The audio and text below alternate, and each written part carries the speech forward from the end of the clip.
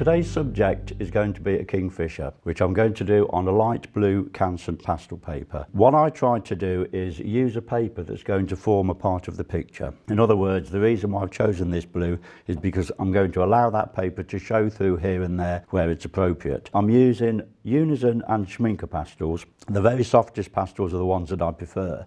Now I'm going to begin with the eye, looking at the darker tones in the Kingfisher and working towards the lighter tones, and letting the paper show through where it is appropriate. So I'm going to use a black pastel pencil to begin with.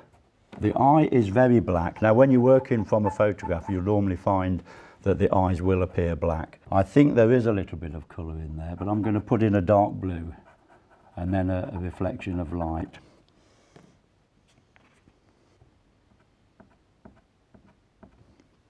The only pieces of equipment I use really are a paper blender or torchon, a little bit of sandpaper to clean up the paper blender with when it gets dirty, and then of course a putty rubber, and that's it. So really the equipment that you need for pastels is fairly basic, but I do find that the more expensive pastels, which are the soft ones, generally work better. I'm going to put a little dash of light blue in there to pick out a reflection of light.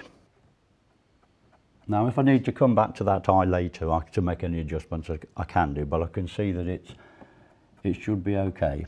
Now I'm going to look for other dark areas in the picture. I'm going to use the black pencil to outline this beak. An advantage you've got with pastels, whether they're pencils or whether they're the stick pastels, is of course light and heavy pressure is going to give you more or less on the picture. Now what I'm going to do is use this black pencil very lightly, so that, as I said earlier, the paper is going to show through because there is a hint of a blue shine on that beak. Of course, the lower part of the beak being in shadow is going to be darker, so I can press on quite hard just here.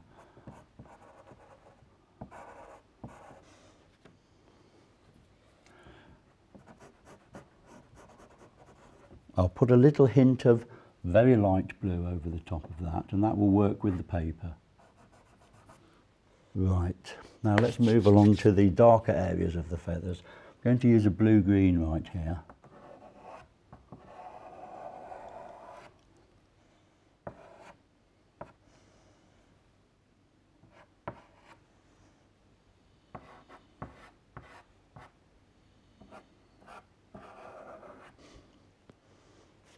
A little bit of black is going to be required just to give a bit more form to the shape of the bird.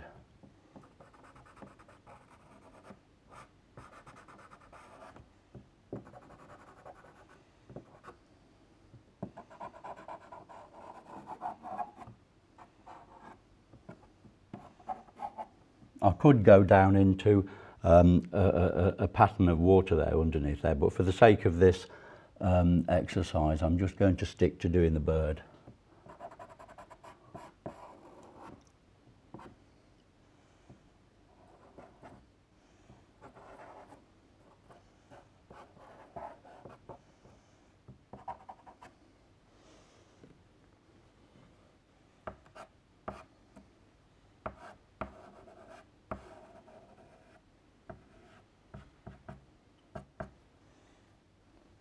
Let's get these other colours in place so I don't go over where these marks are. I'm using a red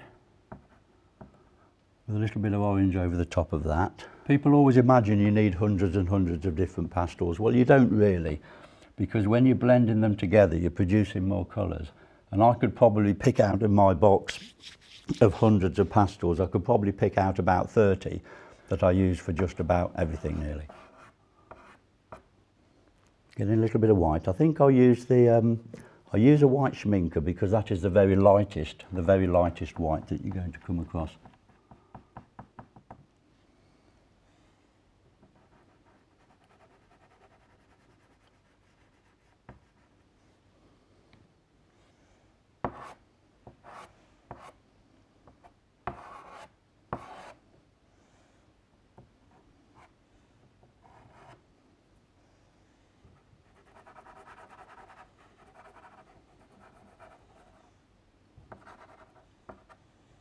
I think really practice is the thing with using stick pastels. A lot of people try to get the pastel to touch a certain part of the paper and it goes wrong, and so you end up with people looking like this. It's a good idea to use the straight edges, for instance, and you can get some very thin lines. Again, any marks that you make on the paper where you don't want them to be, get them out straight away and you're less likely to lean on them. Let's get some colour in here.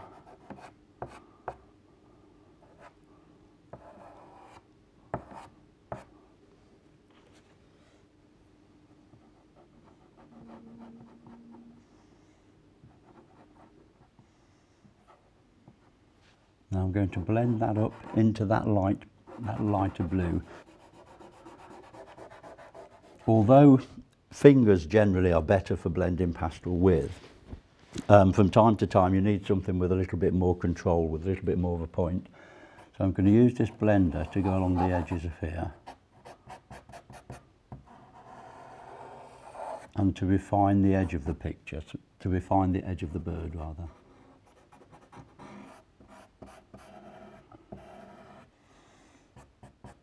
Now, by using a paper that is that you can incorporate into the actual subject, you're not putting on as much pastel as you might imagine. A good demonstration of that fact is on my website. There is a picture of Bluebell Woods, which is a very dark green picture, and there's not as much pastel on it as you might imagine because all the dark green is Sennelier Lacarte pastel card. Now, if I wanted to put water in here, I would need to put very little pastel into the picture. The paper would form the water. Now I'm going to go in with this very lightest blue. I think it's a French ultramarine. It isn't quite white. The way in which you can tell is if I make a mark on the paper, on the masking tape with it there, and then I put a true white next to it, you can see what colour it is. Sometimes you've got to do that to be able to ascertain whether something is a very light tone or whether it's actually white. There is this argument about using black and white. A lot of people believe that you shouldn't. I think it's quite acceptable as long as you don't become a slave to it and you do look for the colours that you'll find in. Right, so let's get some more darker tones in here. Around the edges of these markings, I'm going to use a black pencil. Across the head there.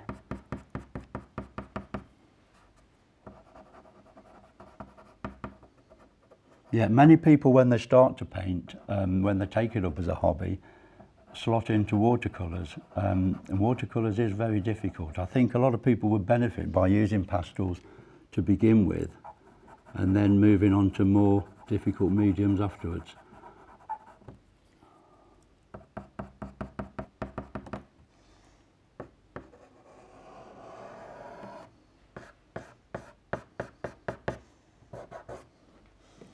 Right, we'll get a little bit of tone on this stump here.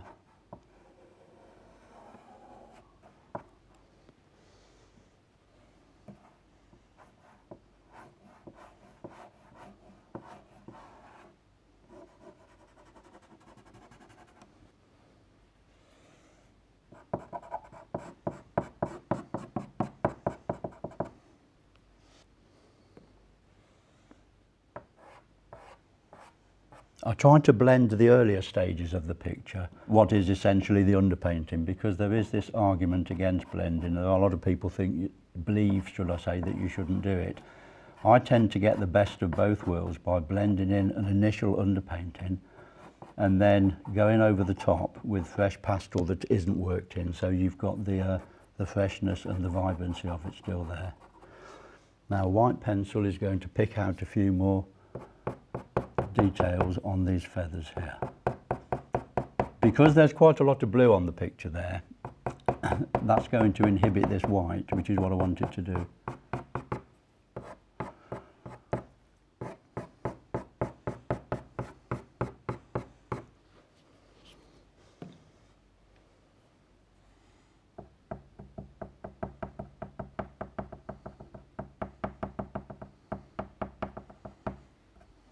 A little bit of pattern on this head. This isn't Morse code, by the way.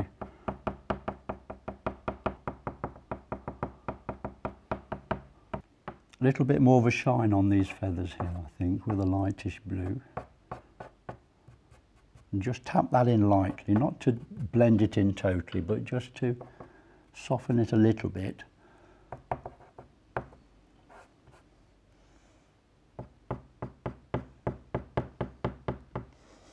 I think a little bit more orange in these feathers just behind the eye.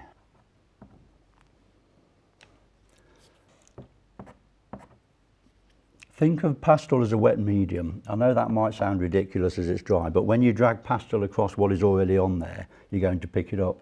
So when I'm dragging this white over here, I'm going to pick up the blue. So this is where the nice clean towel comes in handy, because I've got to clean that off so that I don't drag that blue into there and contaminate it. Now, for the sake of the demonstration today, I think that's given you an insight into how to use the paper to form a part of the picture.